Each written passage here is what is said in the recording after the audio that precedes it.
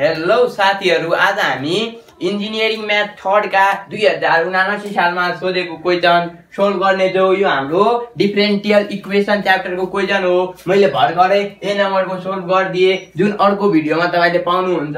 अनि अब अहिले म बी नम्बर को सोल्भ गर्ने छु। हाम्रो 79 सालमा एनीवन भनेर सोधेको थियो। तपाईले दुईटा मध्ये एउटा गर्दिदा हाम्रो 5 मार्क्समा यो क्वेशन सोधेको थियो।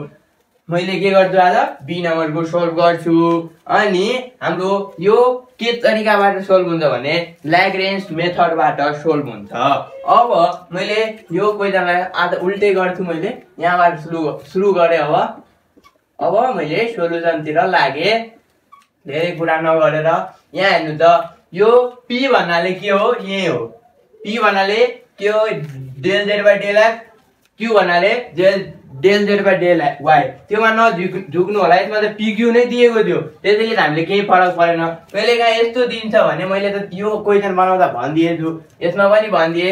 त्यसलाई त्यो भनेको p र यो भनेको q नै हो। त्यसमा नझुक्नु होला। अब हामी कम्पेयर केसँग गर्छौ? यो हामीले कुन मेथडबाट सोल्भ गर्नुपर्छ यस्ता क्वेशन? ल्याग्रेन्ज मेथडबाट। त्यो गर्नको लागि हामीले कम्पेयर विथ ठुलो p इन्टु p माइनस ठुलो q इन्टु सानो q is equal to minus भन्छु रे प्लस हुन्छ इज इक्वल टु r सँग कम्पेयर गर्छौ। त्यहाँबाट हामीले कम्पेयर गर्दा हामीले के फाइन्ड गर्छौ? यो हाम्रो ठुलो p को ठाउँमा हेर्नु त के छ? x छ भने हाम्रो यहाँ ठुलो p इज इक्वल टु हामीले x पायो। यहाँबाट ठुलो q यहाँ हेर्नु त, ठुलो q को ठाउँमा के छ? ठुलो q को ठाउँमा y। तर ख्याल गर्नुस्, हाम्रो यहाँ प्लस q भनेको यहाँ के हुन्छ? माइनस y हुन्छ। के हुन्छ? Minus y। हामीले यहाँ प्लस सँग कम्पेयर गर्दैछौँ, तर यहाँ माइनस छ भन्नाले यो कस्तो होला त? यो प्लस अनि माइनस y होला। यस्तो फर्ममा होला। त्यसैले हामीले यहाँ के लिनु पर्छ? q is equal to minus y। r is equal to sorry, यसलाई अझै एक लाइन लेख्नु पर्थ्यो। यसलाई त ठ्याक्कै यस्तो हेर्नु, कम्पेयर गर्दा हामीले यो इक्वेसन ठ्याक्कै यस्तो हुनु पर्यो, त मात्रै कम्पेयर गर्ने। मैले गल्ती गरेको थिएँ। यहाँ एक स्टेप तपाईँले यहाँ लेख्नु होला xp प्लस भन्छु रे माइनस yq थियो। अनि मैले योलाई अब यो लेफ्ट साइडबाट राइट साइड लग्दा के हुन्छ? यो साइन चेन्ज हुन्छ भनेर यो माइनस y थियो भने y square minus x square हुन्छ। के गरेको छु? यसलाई यो साइड ल्याउँदा प्लस x स्क्वायर यो साइड जाँदा के हुन्छ? Minus x square minus y square यो साइड जाँदा हाम्रो प्लस y स्क्वायर। त्यही गरेको छु, मात्रै यहाँ उल्टा लेखिदिएको छु। अब यो गर्दा हाम्रो r अब कम्पेयर गर्नुस् त, r इक्वल टु के हुन्छ? y square minus x square. यो गर्न नबिर्सिनु होला, नत्र हाम्रो रङ हुन्छ। अब त्यसपछि हाम्रो p q r पनि आइसक्यो। अब हामी के गर्छौँ? फ्रम ल्याग्रेन्ज हामीले एक्सिलरी इक्वेसनबाट जान्छौँ। यो मेथड धेरै सजिलो छ। ल्याग्रेन्ज एक्सिलरी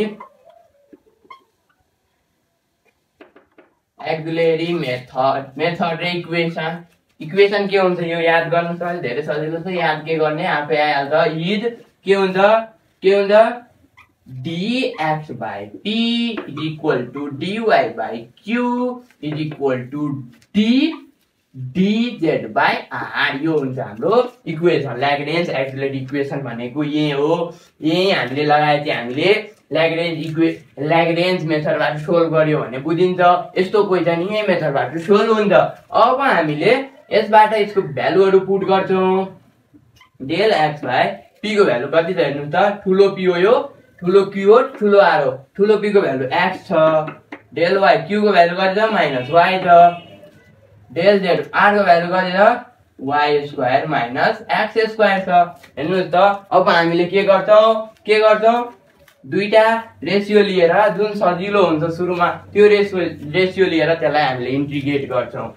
अनि त्यसपछि दुईचोटि हामीले गर्छौँ। एकचोटि दुईटा रेसियो, एकचोटि दुईटा रेसियो। सबभन्दा पहिला हामीले जुन सबभन्दा सजिलो लाग्छ, जस्तै हेर्नु त, फर्स्ट एन्ड सेकेन्ड रेसियो लियो भने हामीले मजाले यसलाई इन्टिग्रेट गर्न सक्छौँ। भन्नाले मैले यसलाई इन्टिग्रेट गर्छु सुरुमा, त्यसपछि हामीले अर्को स्टेपमा फेरि दुईटा लिएर गर्छौँ कुनै। त्यो पछि हेरौँला। पहिला मैले from FIRST first to ratio के गर्नुपर्छ? अब एक्सिलरी ल्याग्रेन्ज एक्सिलरी इक्वेसन हामीले लेखिसकेपछि अब PQR को भ्यालु पुट गरिसकेपछि हामीले दुईटा रेशियो लिएर हामीले के गर्नु पर्यो इन्टिग्रेट गर्नु पर्यो ख्याल गर्नुस् यो तपाईहरु लेख्दै गर्नुस् प्र्याक्टिस गरेपछि मात्रै तपाईहरुले याद गर्नुपर्ने कुरा हैन यसमा सबै प्र्याक्टिसमा भर पर्छ फ्रम फर्स्ट टु रेशियो के हुन्छ हाम्रो del x by x is equal to del y by minus y यसलाई हामीले के गर्छौं इन्टिग्रेट यसलाई त सजिलो छ भटाक्स न integrate गर्दिने del x by x भन्नाले के हुन्छ ln x हुन्छ यो थाहा होला तपाईलाई अब इन्टिग्रेट गर्दा ln x डाइरेक्ट मैले गरे यो माइनस छ यो माइनस ln y अनि के गर्ने अब हाम्रो इन्टिग्रेट भइसकेपछि इन्टिग्रेसन गरिसकेपछि हामीले त एउटा कन्स्ट्यान्ट पनि थप्नु पर्यो सम एलियन छ भने मैले यसमा पनि c1 मा पनि एलियन लगाइदिए कन्स्ट्यान्ट भन्नाले एलियन c1 पनि एउटा कन्स्ट्यान्ट नै हो c1 पनि कन्स्ट्यान्ट नै हो माइनस लगाउँदा त प्लस लगाउँदा जे लगाउँदा पनि यो कन्स्ट्यान्ट भनेको त केही पनि हुन सक्छ मात्र के हुनु पर्यो कन्स्ट्यान्ट हुनु पर्यो अब यो गर्दा हाम्रो ln x इक्वल टु भन्छ यो माइनस मा हेर्नुस् त यो साइडमा के हुन्छ plus ln y ln c1 अब ln x plus ln y equal to के हुन्छ ln x इन्टु y हुन्छ यो तपाईलाई थाहा होला त्यही म गर्छु यहाँ ln के गर्छु xy by c1 भन्नाले यो ln कट्छ यहाँ ln लेख्न छुट्यो ln c1 यहाँ त्यसपछि xy इक्वल टु c1 आयो के आयो एउटा आइसक्यो हाम्रो c1 को भ्यालु xy हामीले दुईटा रेशियोबाट हामीले कन्स्ट्यान्ट के मान्छौ c1 मान्छौ र एलियन को भन्छौ रे c1 को भ्यालु निकाल्छौ अब हामीले फेरि दुईटा रेशियो लिन्छौ लिने वालामा यहाँ हेर्नुस् पहिला हामी दुईटा रेशियो लिन्छौ हैन लिने ट्राई गर्छौ जस्तै यो दुईटा लियो यो हाम्रो यसको इन्टिग्रेसन भइरहेको थियो त्यसैले हामीले लिए यदि हाम्रो यो दुईटा रेशियोको इन्टिग्रेसन गर्न धेरै गाह्रो हुन्थ्यो भने हामीले लिदैन थियो अर्को मेथडबाट जान्थ्यो हामीले ल्याग्रेन्ज मल्टिप्लायर को युज गरेर हामीले गर्थ्यो तर यहाँ त आइरहेको दुईटा रेशियो त्यसैले हामीले लिएर c1 को भ्यालु मजाले निकालिसक्यो c1 को भ्यालु निकाल्न धेरै तरिकाहरु हुन्छ अब हामीले अर्को दुईटा रेशियो लिने ट्राई गर्छु यो दुईटा त भइसक्यो अब हेर्नु त मैले यो लास्ट टु रेशियो लियो भने यहाँ मैले यसमा हेर्नु त del y र del z छ यहाँ टर्महरु x y हरु छ यसलाई मैले जसरी गर्दा नि जे गर्दा नि यो x हट्दैन x लाई त मैले हटाउन सक्छु हेर्नुस् x लाई मैले यहाँ यो y को भ्यालुहरु यो y को नत्र y को सरी x को value put गर्दिन्छु x c1 by y गरेर पनि हटाउन त मिल्छ तर धेरै गाह्रो हुन्छ यसलाई इन्टिग्रेसन गर्न तर त्यसैले म तपाईले सजिलो तरिका सिकाइदिन्छु अब यस्तो आयो भने हामीले c1 निकालिसक्यो अब जस्तो c1 आउन पनि गाह्रो हुन्थ्यो भने हामीले यही तरिका अहिले सिकाउँछु नि त्यही तरिका तपाई युज गर्नु c1 त हाम्रो आइसकेको छ त्यसैले अब c2 को लागि हामीले त्यो युज गर्छौं के टेकिङ त्यहाँबाट अब सुरु यहीबाट हाम्रो कन्टिन्यु हो टेकिङ ल्याग्रेन्ज मेरो स्पेलिङ रङ हुन सक्छ त्यसको लागि सरी टेकिङ ल्याग्रेन्ज मल्टिप्लायर हामीले के गर्छौं यो तरिका सिक्ने ट्राई गर्नुस् तपाईहरुले सिक्नु हुन्छ धेरै सजिलो छ यसमा यस्तो हामीले यो हेर्नुस् यो तीनवटा अब हामी तीनवटैमा जाम यो तरिकामा तीनवटै लिनु पर्छ तीनवटामा जाम यहाँ यस्तो तपाईले मल्टिप्लाई गर्नुस् तल र माथि यस्तो लिएर कुनै xy लिएर xy भन्नाले जे पनि हुँदैन मल्टिप्लाई गर्नुस् xy भन्नाले फेरि यहाँ x ले गर्नुहुन्छ भने तल पनि x ले हुन्छ y ले गर्नुहुन्छ भने y ले हुन्छ यस्तोले गर्नुस् जसले हामीले सबलाई जोड्दा यो तलको 0 आओस् जस्तै यहाँ हेर्नु त x छ यहाँ माइनस y छ यहाँ y² माइनस x छ स्क्वायर छ यहाँ हामीले x ले मल्टिप्लाई गर्नु तल र माथि यहाँ त हामीले तल गर्दा x² यहाँ प्लस अनि प्लस गर्नु पर्छ अनि यसलाई y ले मल्टिप्लाई गर्दा माइनस y² भयो अनि त्यसपछि प्लस y² माइनस x² भनेको त यो हामीले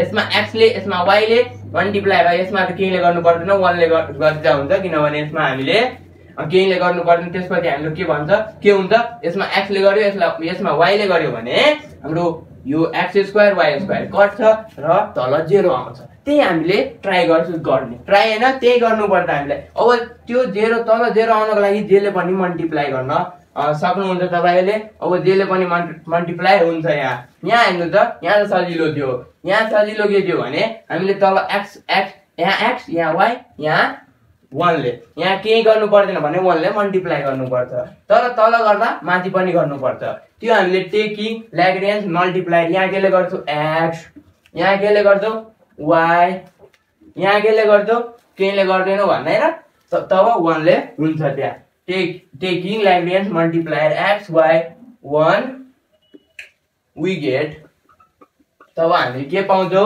अब हामीले यसमा टेकिङ ल्याग्रेन्ज मल्टिप्लाई गर्दा अब यस्तो हुन्छ यो मैले पुरै तपाईहरुले यो रेशियो सार्नु होला म पनि सार्छु यहाँ dx by x is equal to dy by minus y is equal to dz by y square minus x square अब हेर्नुस् यहाँ हामीले के गर्छौ अब के गर्छौ यसमा हामीले केले भनेको छ यहाँ त्यो अनुसार मल्टिप्लाई गर्नुपर्छ अब x यहाँ x खाली अनि त्यसपछि y अनि त्यसपछि 1 ले मल्टिप्लाई गर्छ x ले केमा यसमा तलमाथि दुवै गर्नुपर्छ भनेको x dx भयो माथि गर्दा तल गर्दा x * x भन्नाले x स्क्वायर भयो अनि त्यसपछि प्लस गर्नुपर्छ अनि माथि पनि y dy तल पनि मल्टिप्लाई गर्दा यो प्लसै गर्थे तर यहाँ माइनसले हुँदा यो माइनस हुँदा यहाँ प्लस माइनस भयो अनि यो y स्क्वायर भयो अनि फेरि प्लस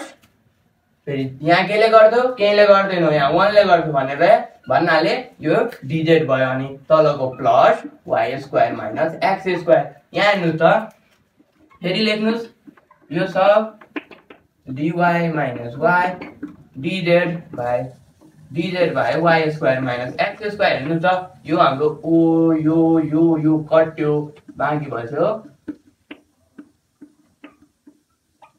by 0 अब हामीले कुनै दुईटा रेशियो यहाँबाट लिनुस् यो लिएर के आउँछ लास्टमा x dx plus y dy plus dz यसले मल्टिप्लाई हुन्छ यहाँ कुनै एउटा रेशियो लिदा यो त लिनै पर्छ त्यो सँगै कुनै लिदा यसले मल्टिप्लाई भएर 0 by 0 मा जेले पनि डिवाइड गर्दा 0 हुन्छ भन्नाले 0 भयो यो हाम्रो आयो अब हेर्नु त यसलाई हामीले मजाले के गर्न सक्छौ इन्टिग्रेट गर्न सक्छौ अब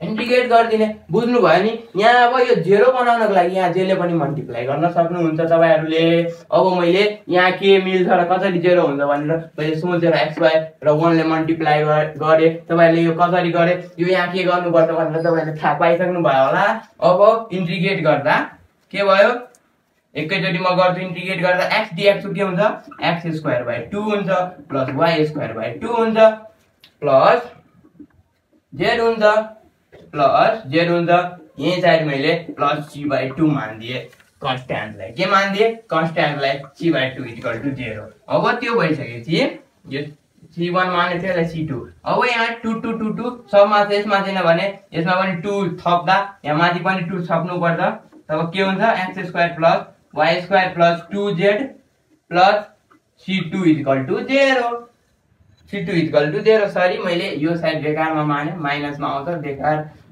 हुन्छ तब जहाँ पनि मान्न सक्छ त जहाँ पनि मान्न सक्छ आन्सर थोरै फरक आउँछ त्यसले केही फरक पर्दैन c2/2 यहाँ मान्छौ c2/2 मानिसकेपछि हाम्रो के आयो = c2 आयो कसरी भयो यहाँ मैले 2 एलसीएम लिए दुवै साइड अब 2 भएर कट्यो अनि बाँकी बस्यो यो हाम्रो c1 र c2 आइसकेपछि दैट इज हाम्रो आन्सर हाम्रो के आउँछ आन्सर यसरी लेख्छ सिक्नुस् आन्सर लेख्न पनि सिक्नुस् फंक्सनलाई फाइलले पनि डिनोट गर्छ c1 c2 = 0 भन्नाले अब फेरि आन्सर म यहाँ लेख्दिए तपाई तल हेर्न गाह्रो हुन्छ यही कन्टिन्यू हो भनेको फंक्सन c1 को भ्यालु कति छ xy c2 को भ्यालु कति आयो x² + y² plus 2z हाम्रो = 0 यही हाम्रो रिक्वायर्ड आन्सर यति गर्दा हाम्रो 5 मा पाइहाल्छ तपाईहरुले भिडियो मन पर्यो भने साथीहरुलाई पनि हेल्पको लागि शेयर गरिदिनु होला थ्यांक यू फर वाचिङ